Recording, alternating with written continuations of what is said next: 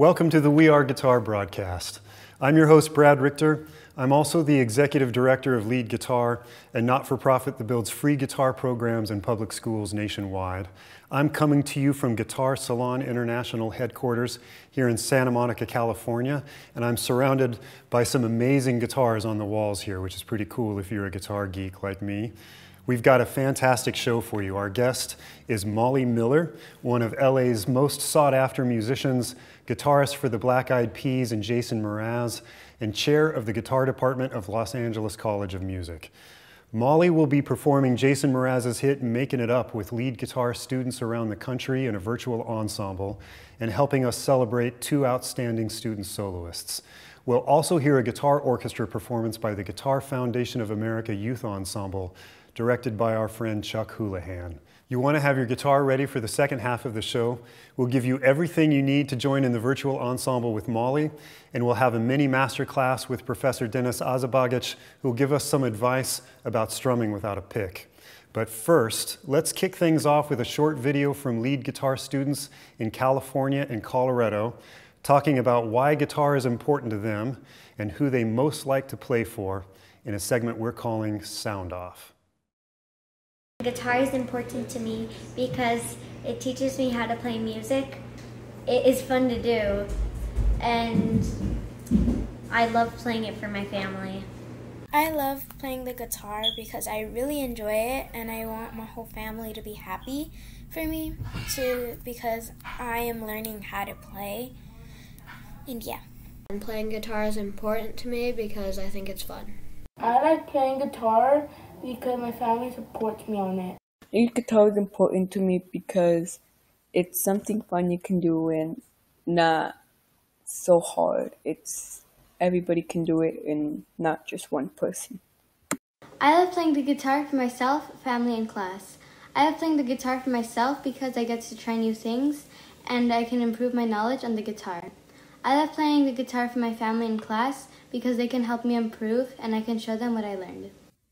I like guitar because you get to express yourself and meet many new people and have a great mentor. Playing guitar is important to me because it is a really cool instrument. It plays really cool sounds, and maybe in the future I can play a lot of songs and maybe even play electric guitar. I like playing guitar for myself.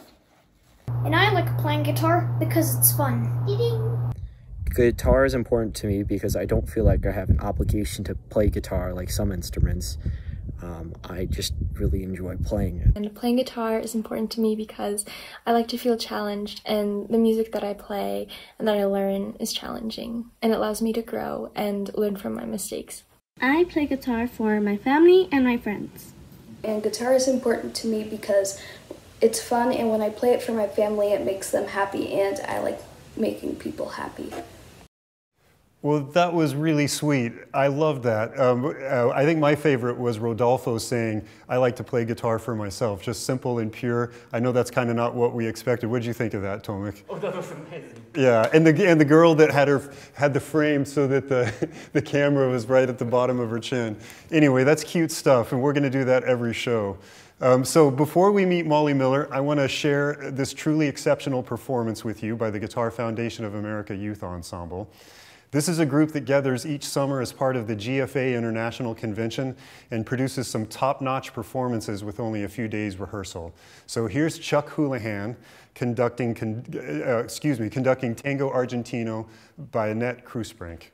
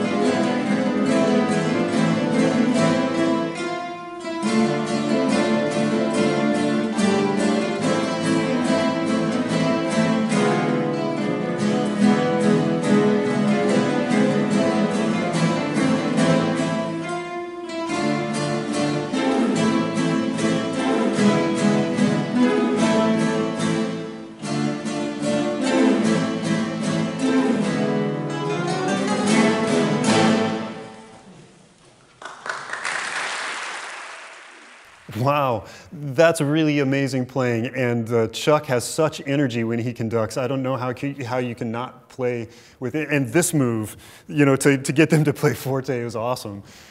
Anyway, so lead guitar students, if that looks fun to you too, let your instructor know, and we'll find a way to try to help get you to that GFA convention so you can participate in the ensemble too.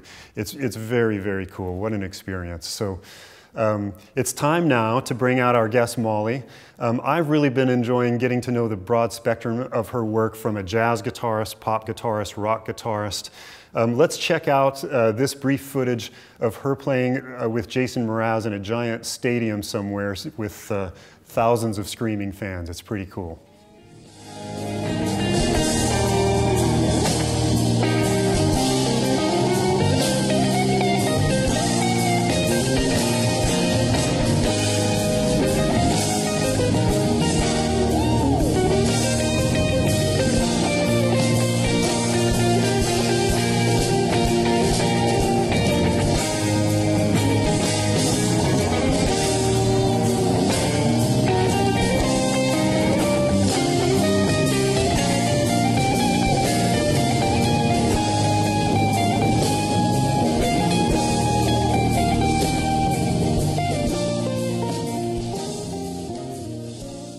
What a great clip.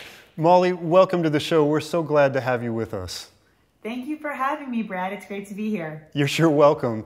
So we just watched a clip of you playing with Jason in Brazil at a big music festival. And you must have had, I don't know, it's dozens of thousands of people screaming as you were playing that guitar solo. What does that feel like for those of us who have fantasized about being a rock star? There's a ton of energy. It's so fun, but it's funny. Like, a friend was just asking me about the difference, because I do a lot of gigs. You know, I'll play these big, fun, rock starry kind of shows, and then I'll play at a wine bar that has 12 people listening, or like what, you know, like, so, but it's not like I even think like one's really necessarily all that different. It's all the same. It's like I'm showing up, I'm playing music, and either the energy from the audience on stage is illuminating us and we're helping to illuminate them. It's still the same exchange. But obviously it's fun to play for tons of people. But it's almost more like just to say it, not necessarily, I don't know. Now I'm going back and forth. It's incredible. I'm not going to lie. It's so much fun. The energy is insane. But also I'll have the same adrenaline rush that I get from a show like that, from just like a great show at a club in LA.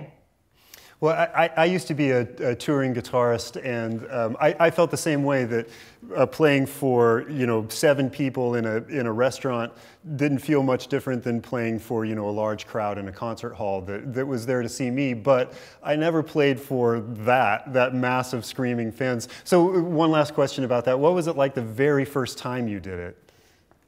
Oh my gosh. I mean, you work so hard for something, and it's kind of crazy when it finally happens. I definitely have those moments all the time when I'm out playing on the road, and even like things like this. It's so cool to have people reach out to me and want me to be involved in what they're doing. It's humbling, is the truth. It's like really exciting, really thrilling, and also very humbling, and makes me just want to keep working hard to keep having these really gratifying experiences. Well, you've been working hard for a long time, and you know, I noticed reading your biography and getting to know you a little bit through your videos and through what I could read about you. So you graduated from USC with your doctorate in 2016, and then it seemed like lightning fast, you were one of the first call guitarists in LA, toughest city in the world to be a studio and gigging musician in. And I was just thinking, you know, so one, guitar can be a little bit of a boys' club. So as you made it up that quickly, did you have extra obstacles that you had to overcome, or did you find you had to work harder than everybody else because of the boys' club factor? Yeah, I mean, there's 2 answers to that. One is, as a woman, I do feel like I get certain opportunities, which I feel grateful for, but at the same time, it's absolutely a boys' club. And I don't think it's necessarily healthy, but I think it's kind of a means to get through it. Is I kind of push that aside. I show up to my gigs. I don't think about being a woman, because I want to be treated just like everyone else. And so sometimes, mostly from the outside world, I'll get comments that are super frustrating. And what I've kind of realized is I think I just have to make my boundaries more clear. I have to make it, I have to work a little harder to let everyone know why I'm there and what my job is. And there's definitely, it's a complicated thing to navigate of how people are going to treat you and how you're seen. I think a lot of people expect you as a woman to show up and not know how to play your instrument. So I definitely feel like I'm like, every time I go to a gig, it's not just for me, but it's for everyone, for all women to be like, no, like I'm not going to be worse because I'm a woman. And so it makes me want to work harder. And I definitely have plenty of frustrating experiences that I could go on about, but that's not the center of my experience, is just the truth. It's like, yes, I always think like I'm a guitarist and yeah, I happen to be a woman. And I feel like that's my mentality. And I try to live like that so other people will see me like that. Well, as successful as you've been, I'm hoping that's not an issue. Well, that issue is fading. You know, that Molly Miller is just Molly Miller, the amazing guitarist, and it doesn't matter. Yeah, you know, I was just a part of this really cool thing for Jazz Guitar Today, this great magazine. Beth Marlis, who's a wonderful guitarist and educator, put together this article of 6 women that are all chairs of guitar departments across the country and even in Canada. And it was so cool. So we did the Zoom yesterday and it was really powerful to be like one of 6 women who are like leading the guitar, like higher education of guitar. So I do think things are changing. Frustrations aren't going to stop. It's not like overnight it's suddenly going to be like everyone treats everyone equally. But I do feel a shift in the tide. I do too. I do too. So one last question before we bring our first student soloist on. As a chair of the guitar department at Los Angeles College of Music, what do you look for in young musicians coming to study music in college, coming to study guitar in college? And of course I ask this because we've got a ton of high school kids who might be interested in studying music watching.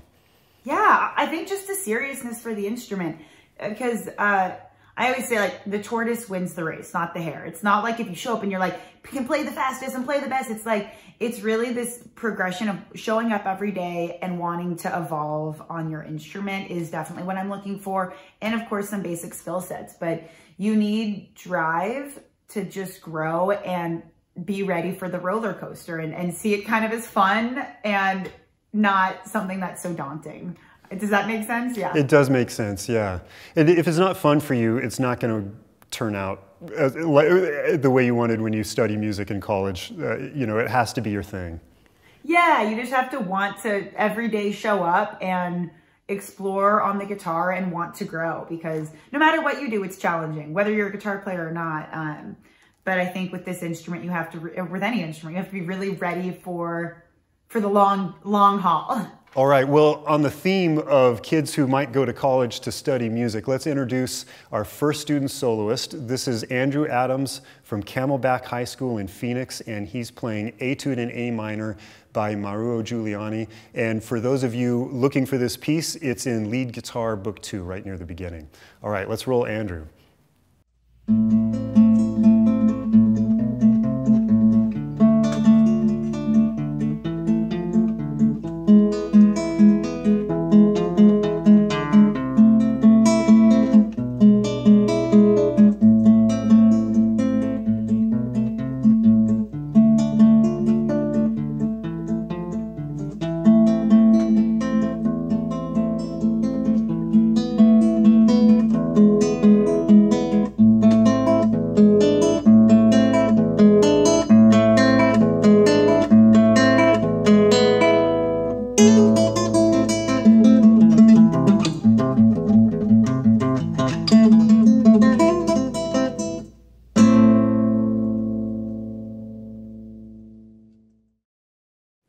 Andrew, that was fantastic playing. Way to go, man. That was really great. I was very impressed by your right hand. That's what I was going to say too, Molly. That was about the best right hand technique I've seen. That's perfect, beautiful, straight wrist, all those fingers moving from the big knuckle, very relaxed looking. Yeah, nicely done, man. And I loved your cadenza at the end. Was that improvised? Yeah, that was, I did put some thought into it, but for the most part, it was just how it came out. Bravo. Yeah. So, Andrew, do you have a question for Molly? What would you like to talk about with Molly? What's it like to have a professional career in music? You know, it's as a kid, it's like, this is all I wanted to do always. And the truth is, I think it's like I don't know. I mean, I only know my own career, and I feel incredibly grateful. I love what I do every day, and I don't think most people have that. And I feel very fortunate to do something every day that I'm so passionate about, whether it's like getting to work with students that are inspiring, playing music that's inspiring, going out and performing. It really is a dream, but it is a roller coaster. I do have to say that. Like, doing something you love so much makes you pretty vulnerable. So there's definitely rough days where there's a lot of self-doubt. But as a whole, definitely the good outweighs the rough days, because to wake up and be obsessed with the thing you do and love it so deeply and be excited about, you know, every day is a gift. Molly, I really like the idea that doing what you love makes you vulnerable. That's beautifully said. Thank you. If we were a magazine, that would be the thing that was in bold quotes. Nicely said. And Andrew, anything else you want to add? What was the first endorsement that you ever got? Man, the first endorsement? Well, actually, two things. When I was like 11, I got a free Daisy Rock guitar. No, maybe I was like 13, because it was one of those like my guitar teacher's friends, for, you know, and so that was like my first unofficial endorsement. But it was really a few years ago. I started working with a lot of guitar companies and pedal companies. I think Gibson was an early endorsement. When I was touring with Jason, they lend me guitars because I have a vintage instrument, so I don't want to tour with mine. That was an early endorsement. That's one of them right behind me. I tour a lot with them. My newest endorsement, I just got a Heritage guitar a couple days ago. Yeah, it just happened really naturally. But I think Gibson was the first one where I started getting endorsed, and then yeah. But it really is all about relationships. That's what I always say, whether it be like getting endorsed or getting gigs, it's all about building that community. Yeah, that's exciting stuff too, to get your first endorsement. That's a good question, Andrew. So yeah.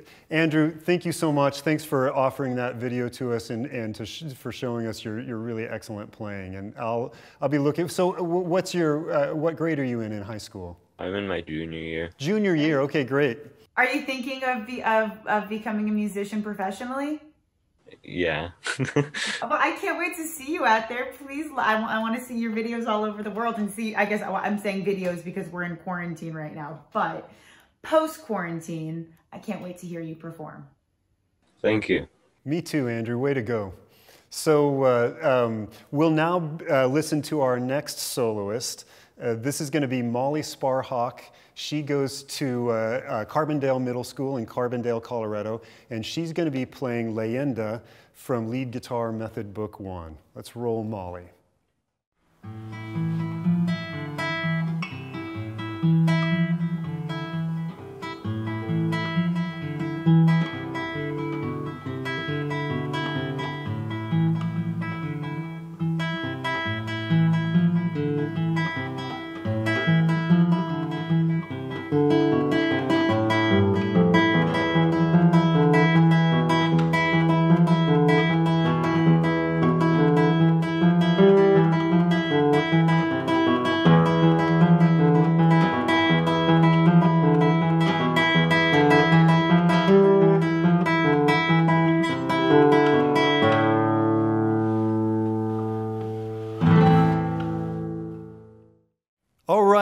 Molly, what great playing. Way to go. That piece is hard with all the string skipping. You did such a great job, and you're like, weren't even looking at your instrument. Great job. One of the things that really stuck out to me were the dynamics. You know, most young guitarists don't get that, and your ability to go from piano at the beginning to forte at the end, it really makes that piece expressive. I like that. So Molly, I bet you've got a question for Dr. Miller. So, what made you want to play, and what inspires you? Good questions. What made me want to play? Honestly, how old are you, Molly? I'm 12. Well, cool. So when I was 7 years old, I'm in the middle of 5 kids. So I have an older brother and sister and a younger brother and sister. When I was 7, my parents were like, hey, you guys are going to be in a family band and Molly, you're going to play guitar. I was like, okay. And that's how I started playing guitar. And so every day I grew up playing music with my siblings, and it wasn't even like something I asked for. I feel so fortunate. My parents were like, this is what you're doing. And it really stuck, obviously. I fell in love with it. What inspires me is really other people and other players. That's been one of the hardest things about COVID for me is I normally am out, even when I'm on tour, or when I have just gigs in LA, I'm out every night seeing other musicians, and not necessarily at like big crazy shows, but just my friends play around town all the time. So hearing my friends play music and hearing people I love play music is really my fuel. What inspires you? Probably like I just want to be the best guitar player I can be, because I don't like to fail and I really like to succeed. And so I like to try and like work my hardest so that I can have that good feeling of that I succeeded in something. I can relate, yeah. Molly, that not liking to fail, being a perfectionist, I think is one of the big determining factors in whether or not you can be successful as a musician, because you've got to have that, because we never play anything perfect, do we? There's always a flaw. But it's that perfectionist in you that drives you to always get better and better. All right, so Molly, we'll say goodbye to you, and we'll see you again soon. And Molly Miller, thank you so much for being our guest. Everybody else gets to see you in just a few minutes when we roll our play-along video, and you've already given us that video to combine with all the kids. That's going to be cool, but thank you so much for being here. Yeah, it was a pleasure. Thanks for having me. Now it's time to welcome our friend Denis Azabagić for our mini masterclass. Guitarists, if you haven't already, grab your guitar. Denis, how are you? I'm doing very well. Glad to be here once again and do this show with you, Brad. So tell me again, what exactly are we going to work on today? Today I wanted to share a few tips on strumming the chords, on a technique of strumming the chords. What are the things we can pay attention to enhance our strumming when it comes to playing chord progressions in the songs? So one thing that I want to point out, which is very common when we first strum the chords, is to use our forearm in sort of like a very large motion that swings all the way from our elbow in an up and down sort of fashion, right? Like a lever, it goes up and down. And what I have found in many students, that when you're doing that, you are displacing your hand too far out below the strings or above them. So instead of using that motion, or at least you can minimize that motion, but add another one, which is rotating your forearm from the elbow. So not going up and down, but rotating in this way. And my image in my head about it is that I always remember this little toy, which is like a little drum that has these little balls tied on each end, and when you are like spinning it, when you're rotating it very fast, those balls hit it so quickly, right? So that's the same thing that I want to achieve with my forearm, that it spins very quickly. So when I strum, I can do it very, very quickly, right? So that's much more efficient and quicker than this up and down motion. Yeah, that makes a lot of sense. And, you know, I think of that motion, Denis, as the motion of turning a doorknob, this rotating from the wrist, which is a good way to remember that, I think. Absolutely. Not only that, but, you know, when you're talking about motion that is already familiar to us from, like, everyday life, right? You know, everybody knows how to turn the knob. So just use your body, use that tactile memory, that tactile sense to imagine that. So then rotate it like that, like if you're going to, you know, the door doesn't want to open, but you're rotating anyways, right? And now switch the doorknob into this sort of thing, like a little, like if you're picking up a paper or a pick actually, right? So now we're going to use our index finger as a pick. So when I'm rotating downwards, make sure that you have an angle on the string that is about a 45-degree angle, not very perpendicular, because you're gonna get stuck going like that. It sounds too harsh. But if you add that 45-degree angle on the way down and on the way up, the finger sort of like gently brushes off the strings and you are not getting struck, and you can really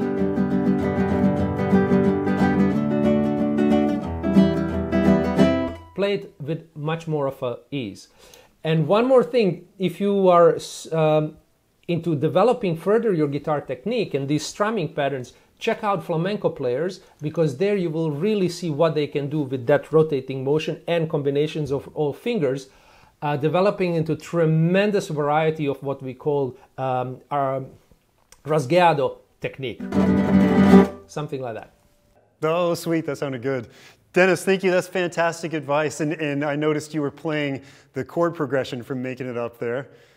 Well, I wish I would take a credit and say that I made it up, but no, it was already made up by Jason Mraz, and I'm glad to have our guest today to show us more about this song. All right, see you next time, Denis. Thank you. Okay, it's time for the moment that so many of our students at home have been waiting for. This is our virtual ensemble. We're going to be performing Making It Up by Jason Mraz, and Molly Miller and lead guitar students from all over the country have made videos of themselves playing a part in the ensemble, which you'll see in the play-along video coming up. The video has scrolling sheet music, which includes chords and a very easy ensemble part for those of you who would like to sight read with us. If you'd like to try to take a deeper dive into one of the more difficult parts, you can hit pause and go to leadguitar.org, where you'll find scores and practice videos by clicking the We Are Guitar navigation under Events. So let me grab a guitar and let's go over some of the things that will help you, if you're winging it, just swing right through the song. So we've got 4 chords in the song. We're in the key of G major. The first chord is G major, D major, E minor, and C major. So there's only one exception to that chord sequence. It cycles throughout the entire song, and that is in the chorus, we replace one measure of E minor with E major. And there's your E major chord.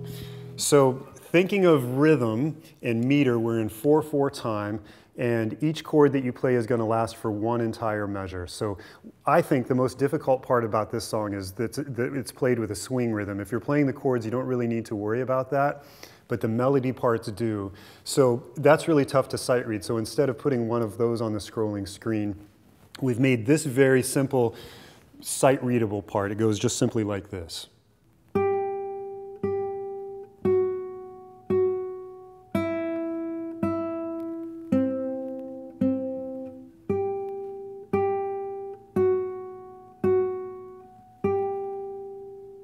Just like that. So that's easy enough to read through, and that repeats quite a bit in the song too. So I think that's all you need to really be able to play along successfully. So Robbie, when you're ready, let's roll that film and enjoy playing along. Here we go.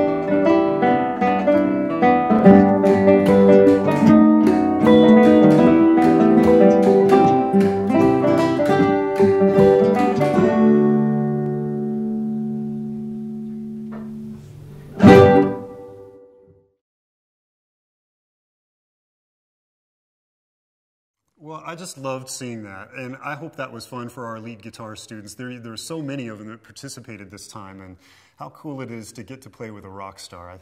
That's something that I'd remember forever when I was a kid if I got to do that. But so for those of you just listening, watching at home, remember if you'd like to check out ensemble parts and practice videos ahead of time for the next broadcast, keep an eye on the We Are Guitar page at leadguitar.org.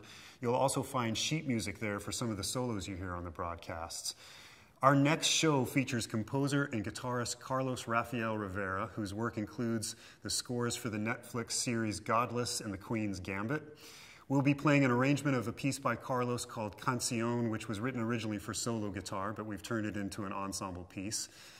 And thanks so much for all of you students who submitted a video, and to all of you for tuning in and playing along at home. I hope you had fun too.